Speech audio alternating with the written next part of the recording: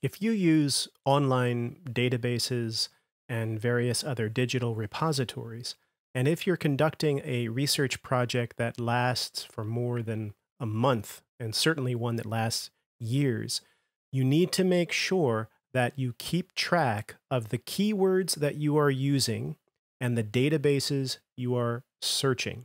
In this video, I'm going to give you a download link to a very simple Excel document that I use for all of my projects.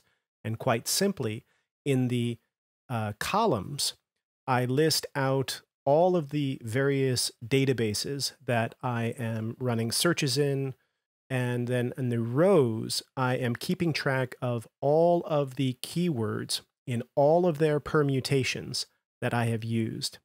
In the various cells in the Excel doc, I keep track of the date when last I ran a search in that database. The simple reason being that these databases are constantly changing with new materials being added to them.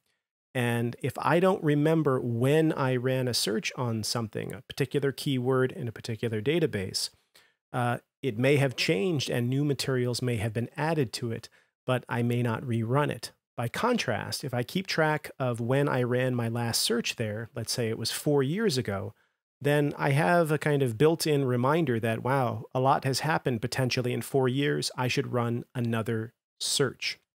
Now, this might seem like extra paperwork. Why would I want to do this? But the simple reason is this.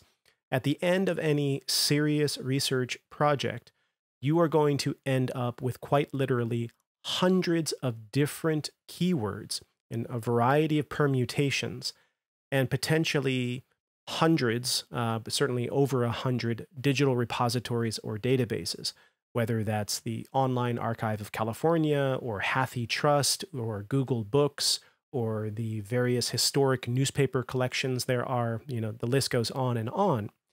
And unless you start a reasonable record-keeping technique, you are going to lose track of that process. And chances are there's going to be some keyword that you have neglected to run through searches in some database. And what that's going to mean are materials that you didn't kind of read or take note of in your research. These are going to be materials whose existence you may not even be aware of. So right now at the bottom of your screen is a download link where you can get hold of the very simple document that I use to keep track of my keywords. I'll see you in the next video.